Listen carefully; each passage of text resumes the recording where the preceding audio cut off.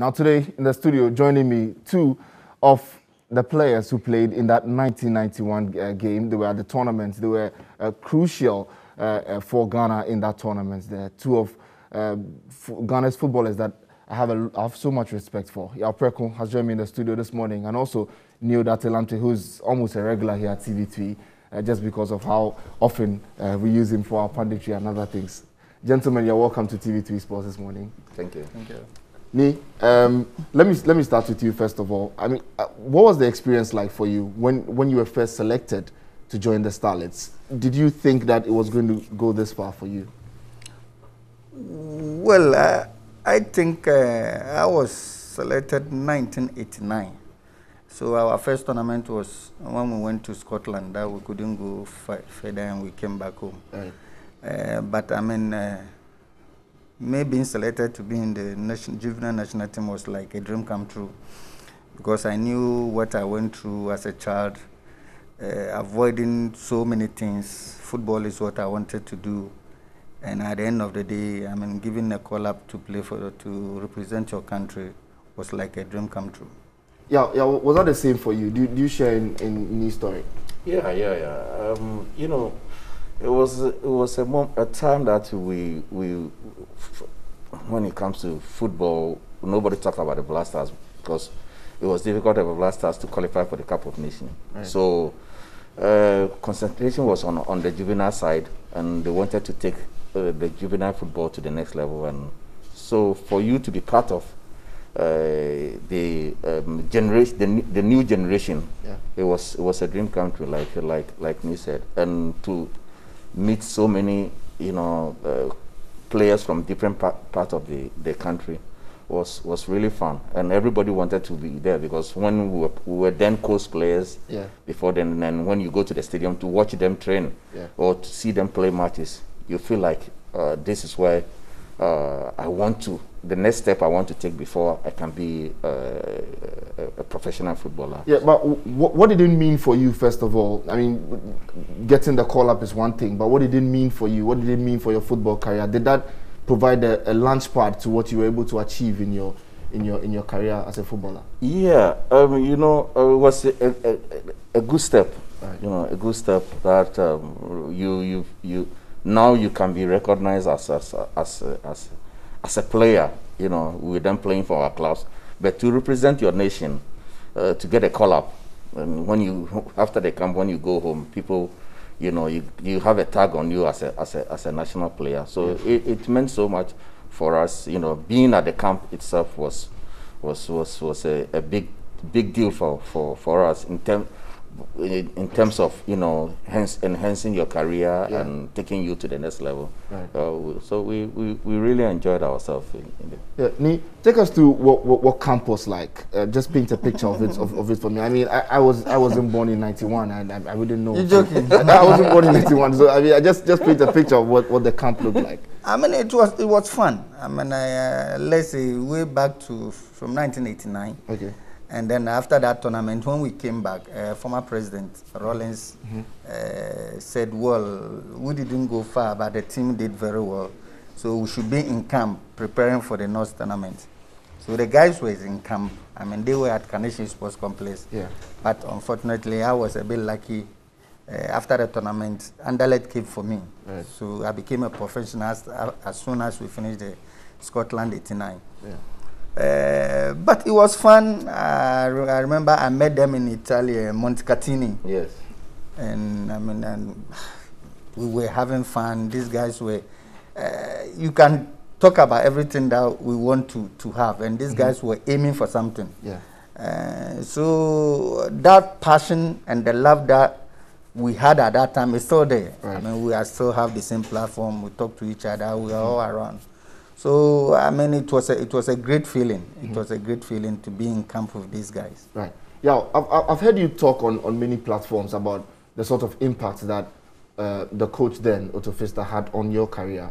What was he like? What kind of a person was he? Papa was like a father to us. You call him Papa? Yeah, we call him Papa. He was so fun to be around. You know, he wasn't putting pressure on The only person who suffered was Kojo Fiano. Every time we win a match, he would slap Kojo Fiano.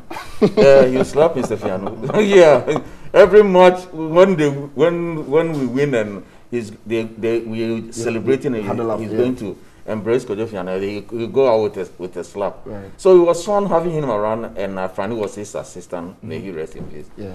So it was easy for us to express ourselves. Right. He was not restricting us in terms of system for us to just go in there and have fun. Yeah. Because it was a squad that majority of us played in Scotland 89. Right. So let me say 90% of the squad we played in Scotland, so we knew each other. Okay. So he didn't struggle, and before then, Odartey, Lamptey, Isaac Asari, and I, we were the only three professionals in the squad. So we injected in something new, and when we arrived in the camp, the boys saw confidence. We brought some professionalism into them, and Otto allowed us to do our own thing, because when he came, we were already flowing. Yeah. So all he needed is to just make sure we gel with the new ones, and then let it go. Right. Yeah, I'll also stay with you. Now, the group stage had Spain, Uruguay, and Cuba in the group stage. Then we progressed. Now, of these group games, you know, I read that we finished with 5 points. How were the games like? You know, coming in and knowing that you had to qualify to the next stage and then taking it one game at that time. Yeah, like you said, we took it one game after the other. Yeah. I remember we drew Spain.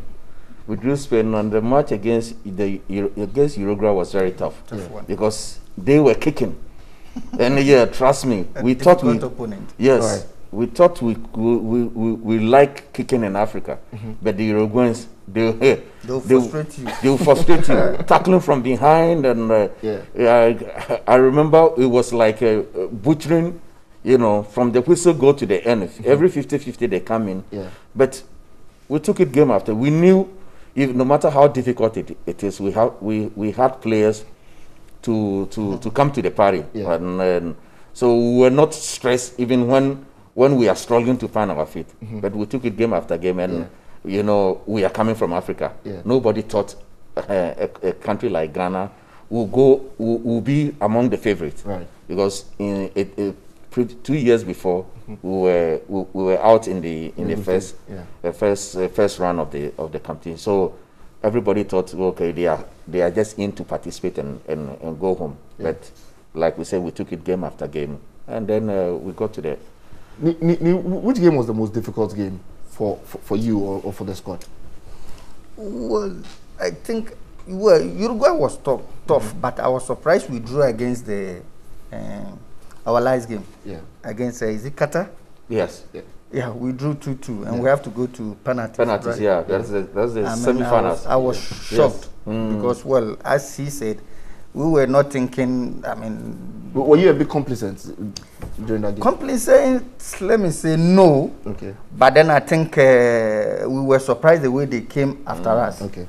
You know, so it was a difficult game. But when we were able to go through the penalties, we knew our next game was going to be an easiest one. You scored 4 goals at the tournament. You ended up with the golden ball. Your name was everywhere. You know, the Under-17 tournament must mean a lot to you, just because of how it puts your name on the global stage. Yeah, that's true. I mean, though I was a professional at that time playing for Anderlecht, but let me say that coming back in 1991, I think I had about 4 man of the match. I won this GVC trophy. I still have them. And being selected as the best player of the tournament, give me another, put me in another. Put you in a different light. That's it. So after that tournament, my name was all over, and then I had a lot of big clubs coming to fight for my contract. But then, let me say, there's no way I'll forget this tournament. I mean, this tournament was a tournament that, as I said, I went through as a child, sacrificed to play football, avoiding to go to school. Education was a problem. But then, at the end of the day, here am I. I mean, chosen as a best player of the tournament in the midst of all these stars. I think Veron was there. There was a tough big stars there. So it's like all the sacrifice that I did as a child, I've paid back. So I was so very, very privileged. Yeah, the final was against, the final was a really tough game. And when we were showing excerpts of the final as well, I mean, you had so many memories from it. And especially when the goal went in, I mean, I saw that you were cracking a laughter with me as well. Just take us through the final. How difficult was it? And when the final whistle went, on what side of the pitch were you at the time, if you can remember? I think I went off 10 minutes before. 10 minutes before. So I think the injury time or extra time or whatever we call it. We were all waiting for the whistle to go because we saw we were already in control of the game. Right. We were in control. The latter part of the game, they had a couple of chances, but they didn't threat us. You know, you saw we had control. So we were just waiting for the whistle to just go. Yeah. And I think if you go to YouTube, you can see some footage about how we were celebrating Sekufo and everybody. We were all jumping around. And because to win a World Cup, to be frank, when we played against Brazil, Brazil, this was a quarterfinals. Yes. It was the finals before. Even the FIFA president then, Blatter said, "This is the finals before the final." Yeah. Because everybody, Brazil, they were killing everybody in their group. Yeah. So when we met them, everybody thought this game. They were expecting, FIFA wanted this match to be the finals, but football has its own. Beating Brazil 2-1, you know, we went up and then they equalized. And then Gago, that Gago scissor kick. Exactly. For us to beat Brazil. So when we played against Qatar, it took a lot out of us. Yeah. Because they were big. Yeah. They were big and energetic team, so they didn't allow us to play our game. Yeah. So after we went through the penalties, meeting Spain, we had so much confidence because we had already played them in the group stage. So it was a game that we know we could beat them, but we need to work harder. But there's one thing that I think Russia has forgotten. Yeah. Against Brazil, remember we packed our luggage, everything was packed that as soon as you lose, you are going home. That's how it's done, yeah. And we did not want to go home. Yes. So it was do and die affair. Okay. So our luggage was packed and everything. Yeah. And so after we beat Brazil, when we came, everybody was throwing his Yes. So we knew we were not going back home again. And then one thing in the finals that we were also lucky to have somebody like Otofista. You know, the first match we played against them, they are also skillful as we are. Yeah. But there's one thing he told us that we can use against them is the physical. So we were using that one as a extra something against the Spanish. They had one attacker, I confirm. Yes. When we remember that guy, we nearly killed him. Yes. Yeah. Well, so many memories in the studio this morning. But gentlemen, it's been a pleasure hosting the two of you. Really great players for Ghana. We thank you for everything you've done for Ghana football. Ni, thank you so much. Yao, thank you so much for coming as well. And I mean, this is the 29th anniversary of that Starlets 1991 World Cup win. It was a team of so many stars. Samuel Sekufo, Odartey, Lamptey, who is here. Also, Yao Preko, Mohamed Gago. There was Emmanuel Dia. There was Isaac Asare, Danelado Ali Jara. I mean, many stars from that Starlets 91 team who have done so much for Ghana. Hopefully, in the next year when they turn 30, we'll do an incredible documentary on their lives and also how they went on to win the trophy. My name is Yao Ofosulabi, and